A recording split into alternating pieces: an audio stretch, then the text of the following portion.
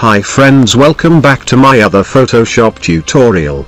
In this tutorial I am going to show you how to cut out hair from background in Adobe Photoshop 2020. Before begin, don't forget to subscribe my channel below. And hit bell icon to never miss the update.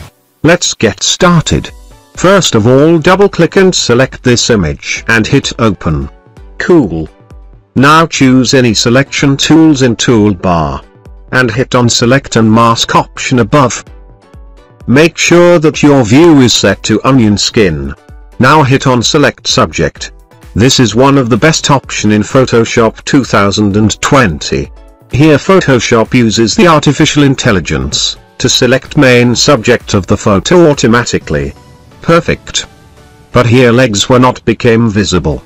So decrease the transparency to 10%. Take the quick selection tool, shortcut W, and select the missing part. Cool. Let's see on full transparency. And press OK. Perfect. Now go to Adjustment Layer Options.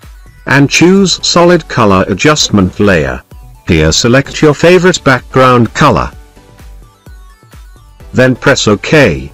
Cool. Drag and drop this solid color layer to bottom as background layer.